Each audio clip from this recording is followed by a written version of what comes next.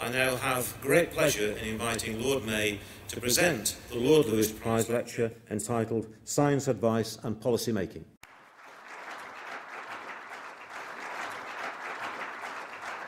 Well, it really is a great pleasure and privilege to give the inaugural such lecture, which so properly recognises the many contributions that Jack Lewis made and continues to make, both to chemistry and to science policy making.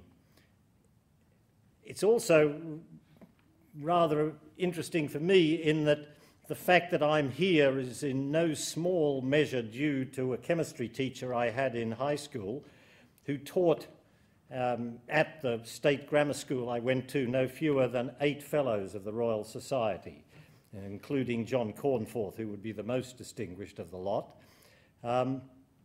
And my subsequent career wandered round, but has come back on this evening to chemistry, and I'm sure that if Lenny Basser was still around, he would be very pleased to know.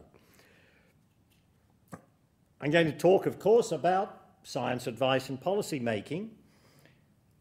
I begin with the observation that the attribute which primarily distinguishes us from the wonderful diversity of other species with which we share our planet is our self-conscious quest for understanding the world around us and our place in it. I mean, the first stirrings of this are lost in the mists of magic and mysticism. Enigmatic traces remain in Stonehenge and the caves in Altamira and such places.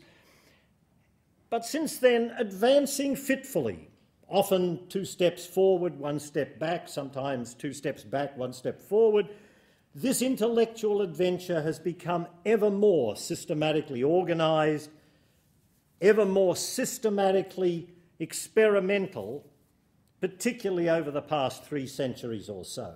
And it's still accelerating, so that we have learned more in the past 50 years about the world around us than in all of previous history. And I have little doubt we're going to learn more again over the next 50 years. And we've applied this understanding of the external world in ways which, without question, have made life better in both the developed and the developing world. Lifespans, for example, at birth on the planet 50 years ago, life expectancy was 46 years. Today it's 64. Over the last 35 years, we've doubled food production on only 10% more land.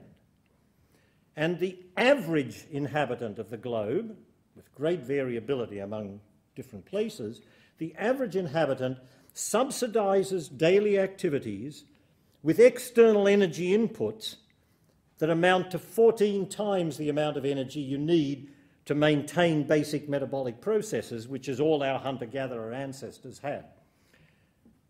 But at the turn of the century, we increasingly are recognising the unintended adverse consequences of these well-intended actions.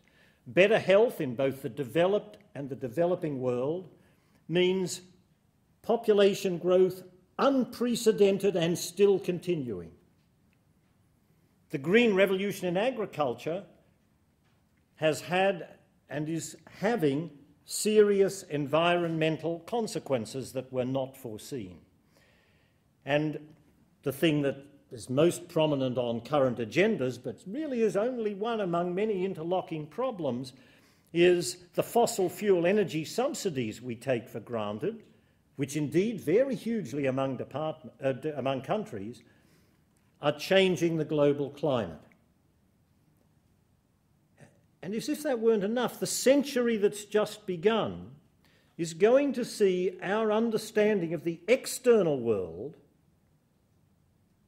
reaching down into the molecular machinery of life itself, and I believe that is going to pose for us conundrums of what use we make of it that are really going to make today look like a curtain raiser. So it's against this background that I want to share some reflections on how we might do a better, more deliberately questioning, more deliberately looking ahead, job of asking what kind of tomorrow we want to build with the possibilities that science opens for us, subject always to the constraints which science clarifies, rather than just letting things happen. And of course, one of the biggest problems is that all too often we're not really sure of what the possible benefits are, and we're even less sure of what the countervailing worries might be. I mean, sometimes, as for example, xenotransplantation, the worries are about safety. Would putting pigs' hearts in people create some new plague? In other instances, much of the debate is about ethical issues. The debate on embryonic stem cell research would be one such. And for yet others, for example, the debate about GM crops in this country, there are questions both about safety, will it create super weeds, and about ethics. Should we care about reductions in biological diversity that might come about, or even more mystically, might we feel it's unnatural in some sense, with natural all too often defined as how it was when we were young. And very often, the problems are the problems that we don't even yet foresee. As a century ago, despite a few flickers of forewarning, climate change was. And I think it's Science Week, or Science, Engineering, Technology Week, in an acronym, and when I'm talking about science today, I wish to emphasise, as I always am when I use the word science, I am using it in the conventional embracing sense of science, medicine, engineering and the social sciences. On the Holborn Viaduct, there are 4 iconic statues symbolising the 4 pillars of Victorian society: commerce, arts, agriculture and science, each holding an iconic object. And what is the science lady holding?